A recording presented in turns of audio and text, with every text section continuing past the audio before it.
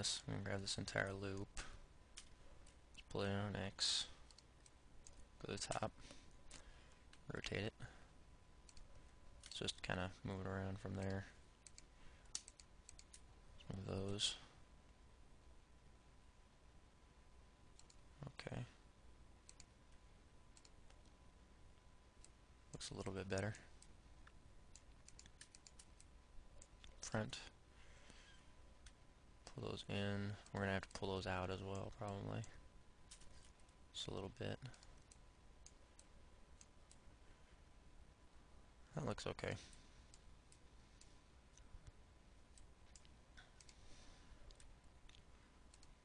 But we lost a little bit of our shape, so.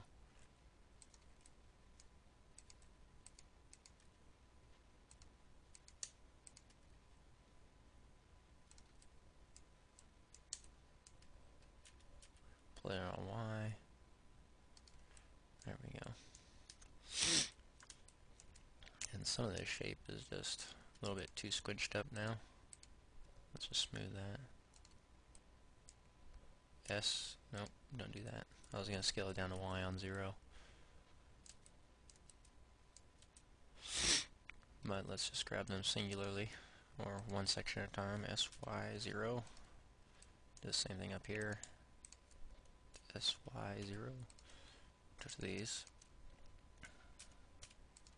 Okay. Yep, that helps. Those are probably pretty decent looking breasts.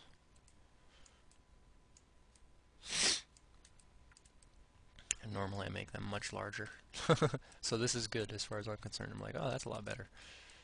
And some of you out there were probably going, oh man, I want to make some really large breasts. That's okay. You can make little large breasts. You can just, scale them up to your heart's content. Or even if it's not your heart we're talking about, whatever. Anyway, I'm going to go ahead and end this video. Let's just go ahead and save our scene.